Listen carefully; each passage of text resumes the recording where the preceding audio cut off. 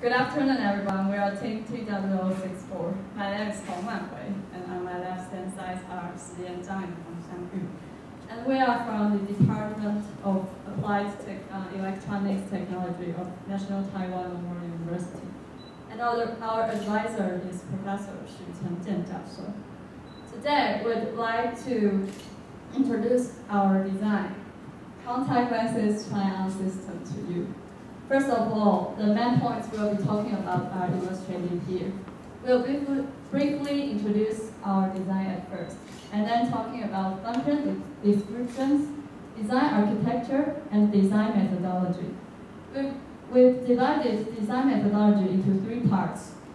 We'll talking about how to do eye tracking via particle filter, how to overlap contact lenses and irises, and how to achieve natural looks. And in the last 3 points, we'll look at design features, applications, and conclusion. Now, let me start with the introduction. Our system aims to allow users to virtually try on contact lenses.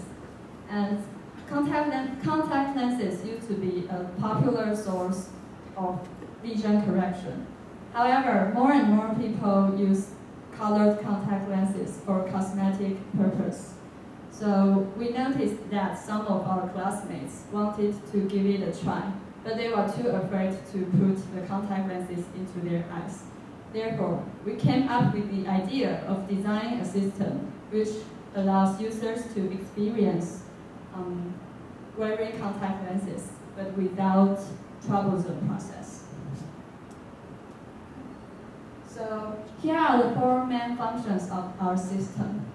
It's easy to use our system that users only have to touch LTM touch panel, and they can select the contact lenses they want to try and try them on.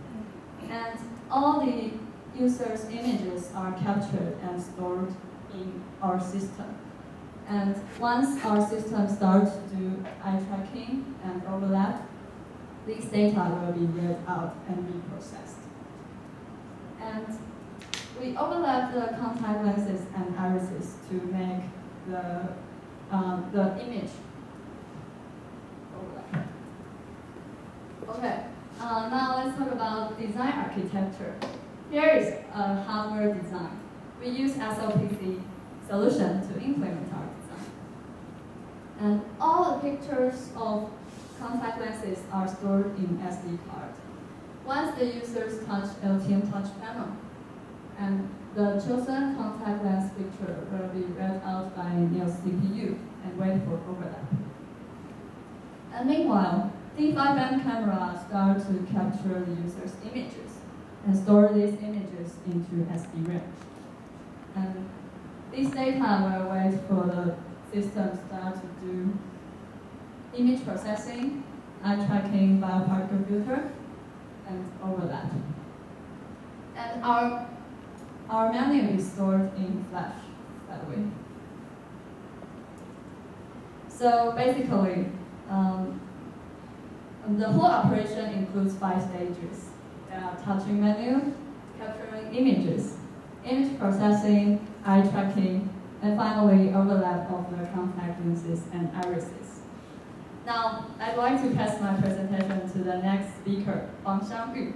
She will introduce the remaining parts to you. Good afternoon. My name is Hsiang-Yu. I'd like to introduce the rest part of the presentation. First of all, I'm going to talk about our design methodology. We track the location of irises via particle filter, which is precise enough for us to know where exactly the irises centers are. And after knowing the location of irises center, we overlap the contact lenses on the user's irises. And to achieve a more natural looks, we'll use some method to make them look more natural.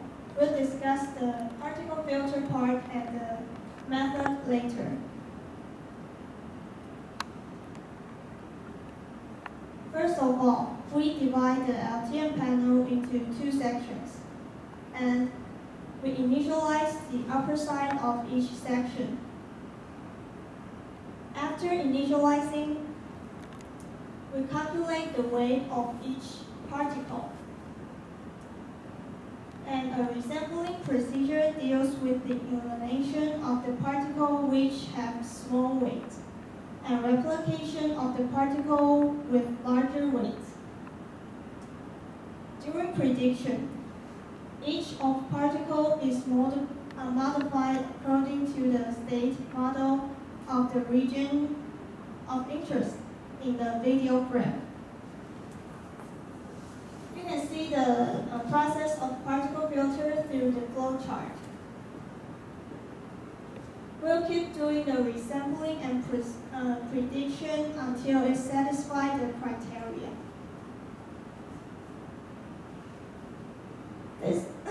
This is the result of first resampling. You can see the yellow spot and the red spot in the picture. We mark the spot as yellow if the RGB value is larger than the weight. And we'll choose 5 top largest value of the yellow spot and calculate its gravity center. We'll mark the gravity center as red, as you can see in this picture. And this is the result of first resampling. After prediction, we resample again. And you can see the spots, the location of the spot gathered to the optimum point gradually. And this is the result of third resampling. You can see the location is very close to the iris's center. After knowing the location of iris's center, we overlap the contact lenses on the user's irises. We store those images in the SD card, which is huge and flexible enough to store those images. And each image of contact lens is 60 pixels multiplied 60 pixels. The picture you can see is here.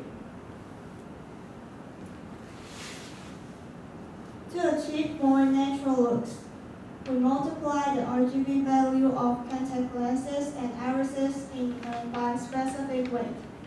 And you can see the picture on the left side. It's the result before multiplication. And the picture next to it is the result after multiplication. And you can see the look is more natural.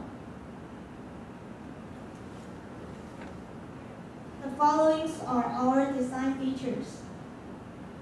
Because trial contact lenses are expensive, this system can provide a cheaper way for consumer to try on contact lenses, and the operation is simple. Furthermore, we can add more colors or kinds of contact lenses into SD card if we want. And we can use the method we've mentioned before to make our looks more natural. As for applications, we can cooperate with optical shops and provide consumer the experience to try on contact lenses. This is the result before try on contact lenses, and this is the result after.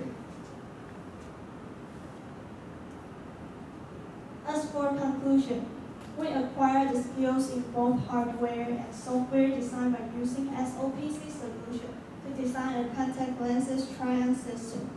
In the future, we'll focus on how to turn the system into a dynamic system and make the look to be able to overlap the contact lenses in different face angles.